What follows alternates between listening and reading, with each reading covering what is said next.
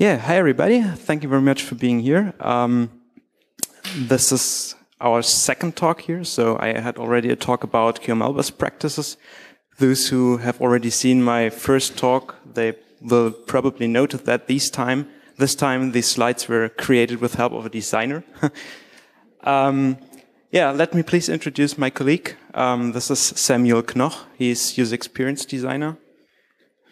Just have to. And the presenter doesn't work. Sorry.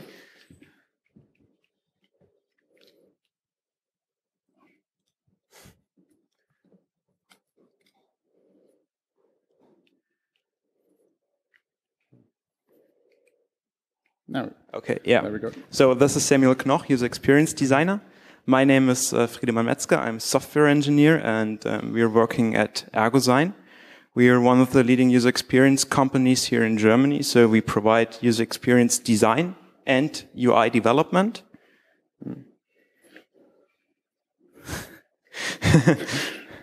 So somehow the batteries might be. Sorry, guys. Just. Oh, that's funny. Okay, we'll do like this. So we are doing user experience design and user interface development, and we're doing that from many fields, such as consumer, industry, and also medical solutions. So what we are doing the whole day is creating user interfaces. And we are doing that with the user-centered design process. Samuel, maybe you can explain that a bit better than me. Yeah, sure. So the UCD process basically means, for those of you who don't know, it basically means that user is in the center of all design decisions and all concepts. And we really try to make sure that we don't design for our clients or for the manager. So we really try to focus for the user. And in the process, we have different steps. And so at the beginning of each project, we actually go out to the user, interview them, ask for what they actually need, and try to find out how they work. And then we obviously do the design, both conceptual design, visual design, and after that, we go back to the user and try to make sure that what we have done is good for the user. And we give them some prototypes, let them try out stuff, and gather some feedback. So that's basically the part what I do. And after that, after the user is happy with our designs, we hand it over to the development, and that's where Friedemann comes into the game. Yeah. Okay. Doesn't work. Okay, let's give you a short introduction about the problem. So once upon a time, there was a designer who created a beautiful user interface. And then this design was, however, delivered to the development, maybe with some kind of style guide or some other design specification. And yeah, the development start working, and sometime later we have a final application which maybe looked something like that. Well, yeah, maybe in the first moment that looks pretty good, but if you compare these both versions, you will notice that yeah, the usual design looked very much better than the final result. And if we have a look in more detail, so what finally went wrong? So we have the wrong icon, we have a wrong font color. Here the shadows are missed, and here is some kind of decoration missing. And yeah, now the discussion about who to blame for that starts. Maybe from a designer perspective, these stupid developers, they always destroy my beautiful crafted design. And from our developers' perspective, we say, oh, the lazy designers, there's always missing something in the design specification. And yeah, then the product manager comes into the game. So at the end, there's usually also a deadline, and the product has to be shipped somehow. And so at the end, there's probably not enough time left to get the product right. And so, hey, no, it was you. Yeah. So at the end, the underlying reasons for what happened in the project might be very different, and there are loads of reasons. And at the design, the problem might be maybe I just didn't understand the user's goals when I had the analysis phase. Maybe the budget was very tight. Maybe my specifications were not really complete. There are tons of reasons what might happen, or my concepts are not good enough, or maybe I just don't have enough experience and knowledge about the technology for the development. Yeah, from the developer's perspective, maybe they don't have any experience with UI development because user interface development. So a software developer isn't necessarily the same as a user interface developer. There are a lot of additional skills needed. The development can misunderstand the requirements. For example, imagine an HMI context where you have buttons which have to represent every time the state of the machine instead of representing, instead of displaying just its own state. Or they maybe have no knowledge about design principle. For example, if you deliver some kind of just controls and the customer is responsible to build their own views with the controls, they need to know how to do that correctly, that it behaves good and that it looks well. And yeah, finally, the most important thing, if the development has no idea about the intention behind the design, then it's very, very complicated to develop the controls like they should behave. Well, we have seen that there is the way from the ID to the final product is very hard and sometimes also dangerous. The ID through design land to develop country and then finally to the application. And in the next hour, we want to talk about options how to improve this journey and what we can do to make this way a bit easier. So there are a couple of things we might have to consider. And we are going now in the next half an hour from design land to develop country. And the first step at the beginning is how different are the people that are involved. And it's really important. You probably know that designers and developers can be slightly different sometimes. And I really like that slide Friedemann found it a couple of days ago. And it shows it really nicely because at the first moment, developers and designers look quite similar and they are hacking some stuff into their laptops. But if you look closely, the way they think and the way they work is very different. And so if designers and developers look at the same thing, they might have different perceptions of what they see. And it's not about right or wrong, it's just different perspectives they have. So we have a little example that shows exactly that. And that's actually something that happens in a lot of cases and in a lot of projects. So one of our designers created a little flyout menu and specified it and gave it to the development. And it looked quite similar to that one. So there was a button and the flyout menu and some menu items in there. And the designer added some examples about how many items can be in there and how they look. So the developer also thought, hey, that's clear, I'm going to do it. But then he finally came to a question, what to do when there are 3 menu items. And there are basically 2 possibilities. And at the end, the designer had a different idea than the developer.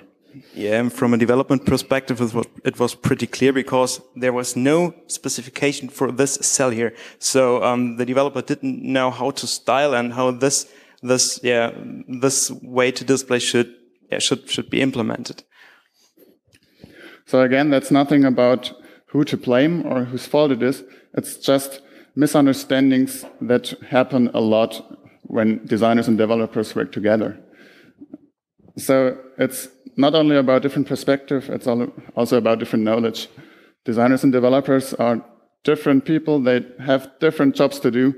And that's also the reason, because they are a designer or a developer. And so we have to find a way to get the knowledge somehow together and form one union with our knowledge.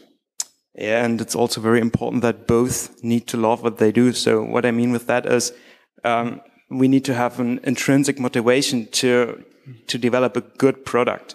This is very important. That it doesn't make sense if the developer doesn't care about any design decisions. So we need to have fun while implementing some controls or yeah, work around with pixel stuff. Yeah. So at the end, we can maybe learn that designers and developers are very differently, and they work very differently. But at the end, both of them are equally important in the project. And no one, neither the developer or the designer is more important. They are both necessary to get a good result. So we have to appreciate our different knowledge and our different perspectives. The next step is to get somehow an understanding. So we have these different knowledges and these different perspectives, and these misunderstandings occur. So we have to find out how we can reduce these misunderstandings, and that's basically by understanding each other in a better way. Yeah, from a developer's perspective, it's good when we tell our designer how we work, so they can take care of it. So we need also to tell them about the framework characteristics we use. For example, if we are doing a QML project, it's very important that they know that it's very easy to work with animations, for example, that it's very easy to add some kind of effects or transitions and all these things. And if they know that, they can respect that later in the design. And from the other side, it's also very important to tell them about restrictions. For example, yeah, in QWidget, it was pretty difficult to work with shadows on the things. And if they know that, they can take care of it. Yeah, so basically at the end, it comes down to share your knowledge. And if Friedemann tells me about the stuff he does and I can develop some interest in it, then I can respect that in my design decisions and also make sure that what I'm doing is what you need. And on the other hand, it's also good if the developer knows something about my stuff, about the design process, about the user goals, and about all these design decisions I made in the beginning of the project. Yeah, and it's very important to know the boundaries. For example, if the designer or Samuel insists on something, then I need to trust him. It has a reason why this should be implemented like this, and I need to trust that it will be important for the user experience. And in that case, we need to do our best to make the visions real finally. And also, if something is too time-consuming because, well, maybe the deadline isn't far away or the budget is low, then we need to explain it and we need to discuss maybe some alternative solution. And in the best case, we will find a compromise. Yeah, that means also that it's very important to have a good relationship between designers and developers. So sometimes it's very important to talk about problems and to be honest. And for that, it's a good idea to, especially in longer projects, to sometimes go out and drink a beer together, just to have a better relationship in this case. Yeah. So make sure that you really share your knowledge. And I know as a designer that you know a whole lot of cool stuff in the development. And I also know something a little bit cool about the design. So it's really good if you can share this knowledge with each other.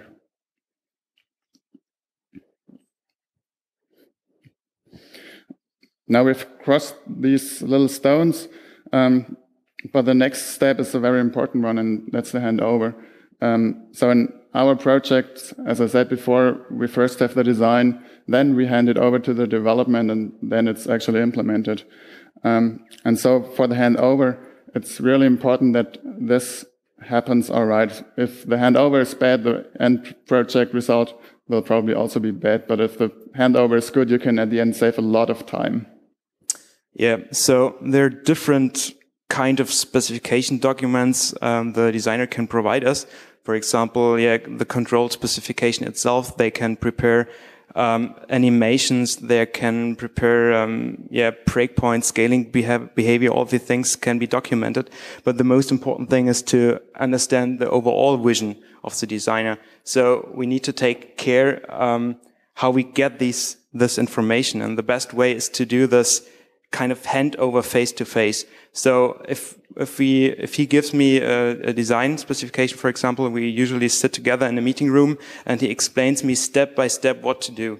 And this is very important. And at this moment, I can tell him what I need to implement the design specification. For example, if I need additional informations like, maybe an interactive prototype or something which would help me to understand better what the intention was, then I can ask him to do this for me. So it's very important to understand the behavior instead of just styling the controls anywhere.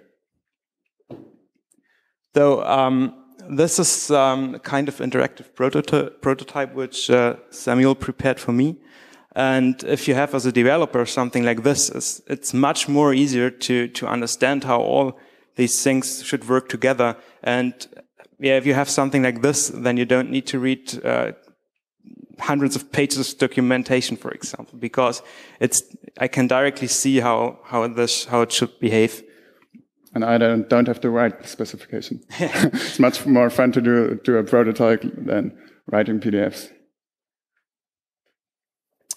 Okay, well, I already explained most of the things here on the slide, but it's not bad to repeat it again. So sometimes in some projects, we developers are the first non-designer who had to really think to think very deep into the design and into the user interface. And at this point, we will notice maybe some problems with first-time use, or especially edge cases, or in-between cases, or we will notice that something is missing with a scaling behavior, or we have the questions, okay, and what happens if the user clicks here? And all these things we can directly, or we should directly discuss with the designer. Yeah, all these things with first-time use and edge cases is something we at the design actually don't think about too much. So in the design, we think about what happens if the user needs this or needs that, and we think about the 80% solution for the user to make sure we have all concepts and all scenarios implemented, and we have the functionality the user needs. But something like you see on the image, it's basically a message box which shows warnings and errors. And of course, we care in the design about what happens if the list is too long and what happens if the user clicks on it. But actually, the first time use state, or like the state when it's empty, we don't focus too much on the design. And that's a reason why we might forget something. And so be patient with us and just ask us. And we will not be angry if you ask us. On the other hand, if you ask us, it shows me that you are really interested and trying to get the knowledge. So, to sum up the third chapter, get the designer's vision and do a handover face to face and ask everything you need. So the fourth step is about collaboration. Also, after the handover, you have to communicate a lot and collaborate a lot. And we also have some tips for that.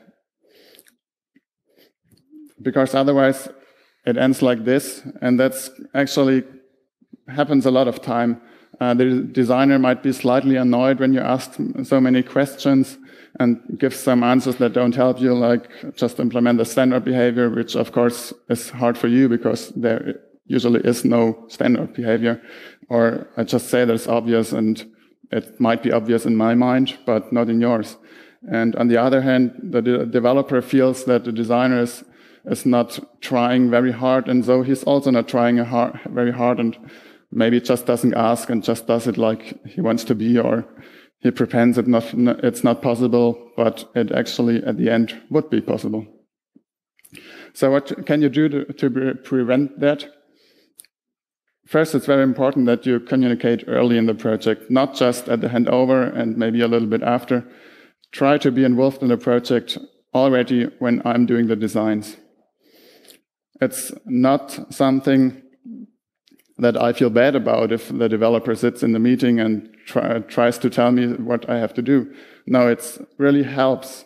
So I really appreciate it when in a project where we're making design decisions, there's also a developer at the table, and maybe he tells me something about the technology or the framework or what's possible to do and what's hard to do.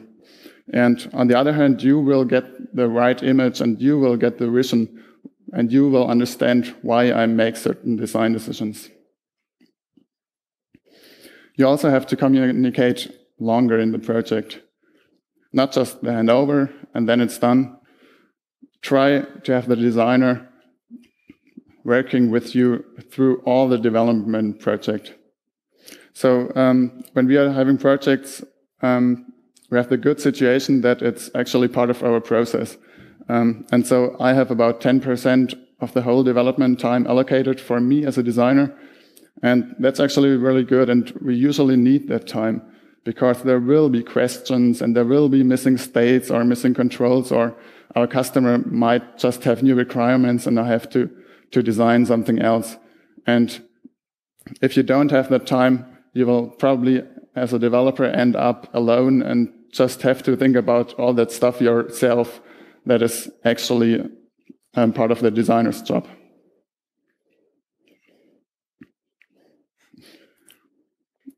Communicate very frequently. We have some little chat bubbles here. We try to communicate every day in the project, and it usually starts like Friedemann has a question about a control, or I forgot a state, and so Friedemann asks me, hey, what does the press state look like? And usually these things are sorted out within 2 or 3 minutes. So it's not a lot of time. And if it gets more complicated, we switch to the phone or make a screen sharing, but it's really important that you keep in contact during the development. Yeah, this is an example we just had a few weeks ago. Samuel wanted, I needed to style a Qt view with QSR style sheets, and he wanted to have the space for this small triangle with a width of 60 pixels. But he also wanted that the offset for the hierarchy levels were 40 pixels.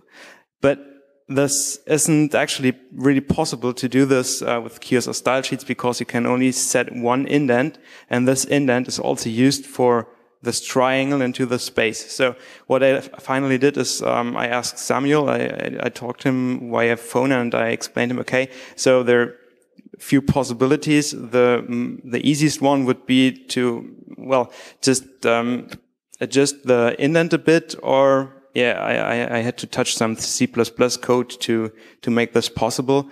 And yeah, we found an easy solution. We just said, okay, let's take 50 pixels. The difference is negligible, and yeah, it will save a lot of time in the development later. Yeah, and this is also something very important. It is definitely not the best case scenario, but in some projects, there will be something change on the design while we have already started implementing the controls. And especially in this case, it's very important to communicate a lot. And every time I would like to start with the development of a new control, I will directly ask him, hey Samuel, do you think that something will change, or is this control already finished for 100%? And then he can give me the green light and I will start to develop the control.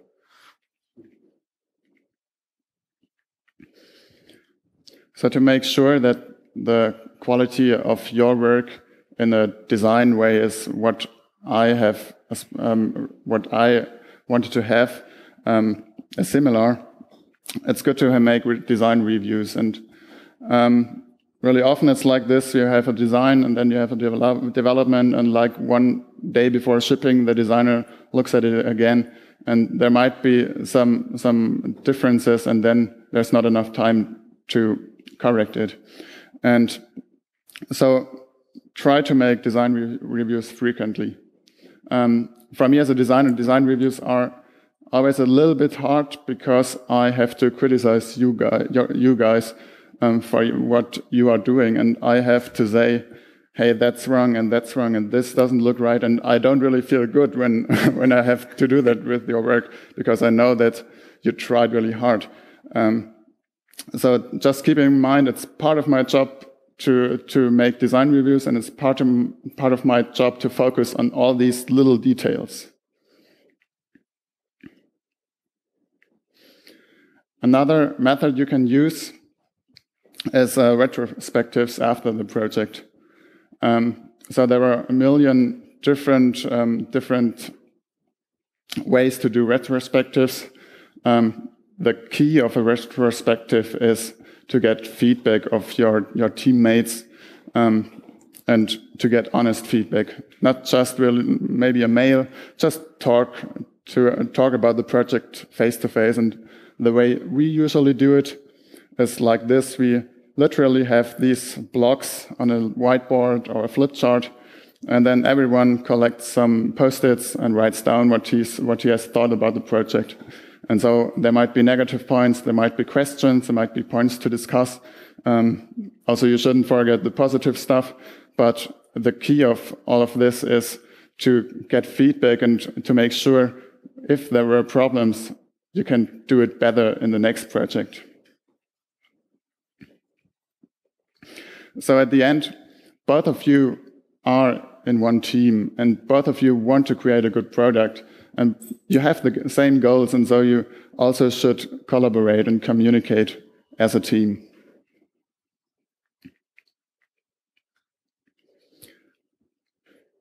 So we are finally in developed country, and the last chapter is about Qt. So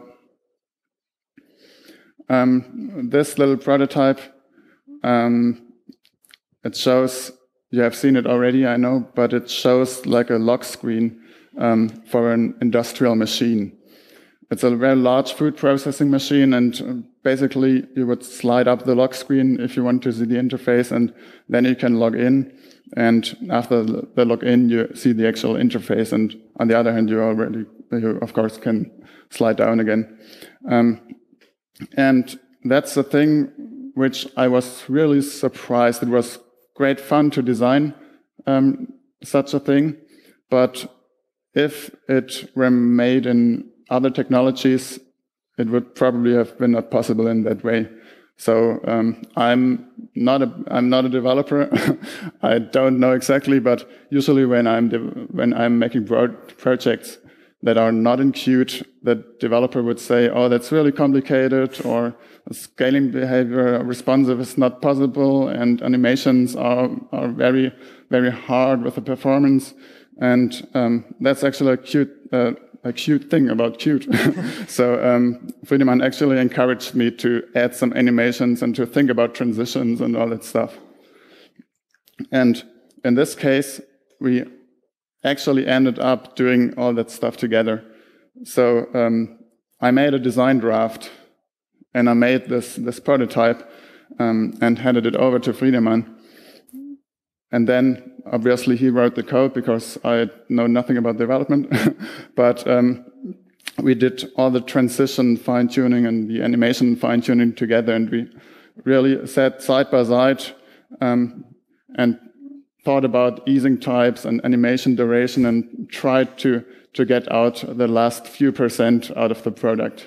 Yes. So it was one time. It was pretty funny because we had together a look in the code, and he just said, "Oh, can we make this a bit slower, maybe?"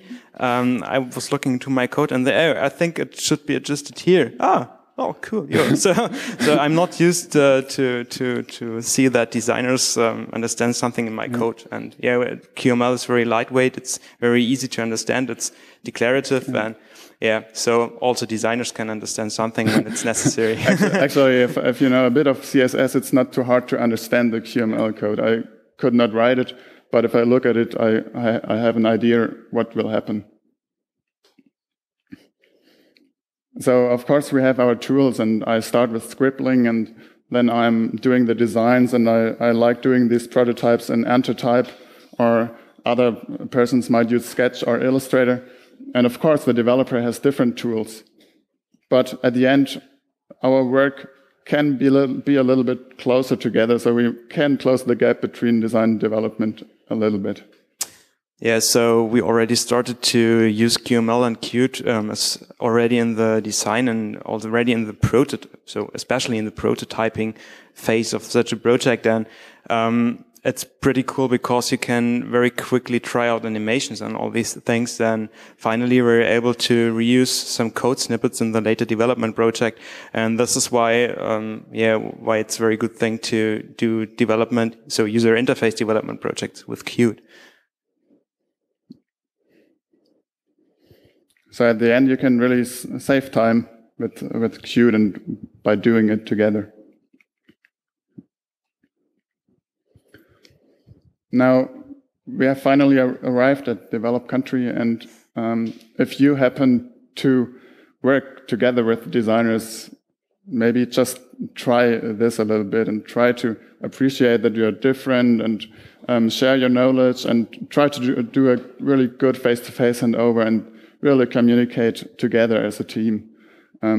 Because designers and developers might look different a little bit and behave different and have a different way to think, but both of them are really cool people, and we are having a lot of fun in our projects. Thank you.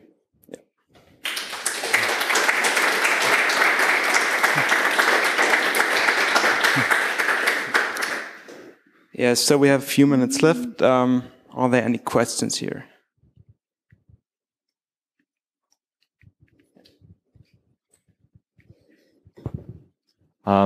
Yeah, you use Adobe Illustrator during this design process. What is your usual step from coming from Illustrator or PDF or whatever the output is of Illustrator to a QML design, basically? Usually we don't use Illustrator. So it's one tool we use depending on what the project is like, but usually we use a tool called Antitype. I don't know if you have heard about it. It's actually developed by our company. And in Antitype, we can do the conceptual design with wireframes and also the visual design. And there we also can do these dynamic prototypes. And so at the end, that's the base for our specifications. And we also give this Antitype file to our developers so they can have a look at it and they click on an element and directly see the size and the color and the dimensions. So actually we don't use Illustrator too much if it's possible to work with Antitype.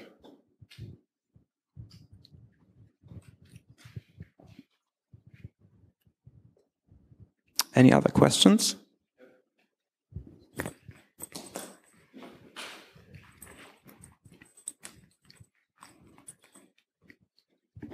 So I'm a little bit curious about the topic testing, because the design concept has to be tested somehow, and how can you integrate the testing people into that process?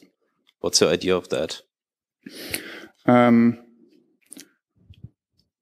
We usually try to do the testing at an early stage in the project. So if it's possible, we do the validation even before the visual design. So we make some wireframes and we make sure we don't spend too much time in refining all the details. And already then we go out to the end users and test it. So so we try to do the validation very early, and just after the concepts are finished, we hand it over to the development. Was that your question, or?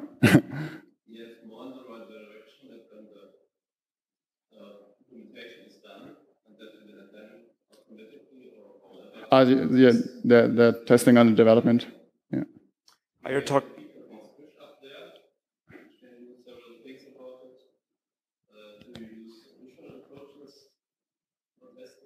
Yeah, sometimes it depends on the customer. So often the customers they have its own tools which they want to use. It depends. There are different tools on the market which are doing for automated UI testing.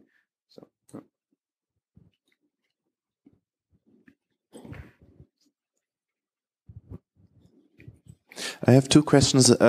One is how can we get we developers like these graphical thinking design people into thinking about things like accessibility and more like information flow, which is like how we think. And we kind of sometimes complain that the designers, they're so graphical, and how do we get them there? That's one question. And the other question is that the tool you mentioned is developed in your company. Any chance to have it as free software? This is just missing so much. So it would be the standard if it's good. Yeah. Well, I think the first question was for you, maybe. Yeah. How we, the question was, how can we get the design thinking into the development kind of thinking? How can we get the designers to think about things like accessibility, for example, which is because there's okay, yeah, that's absolutely true, and the design sometimes maybe we should think about it, but usually we don't think too much about it, and I think at that point, it's really important to be together very early.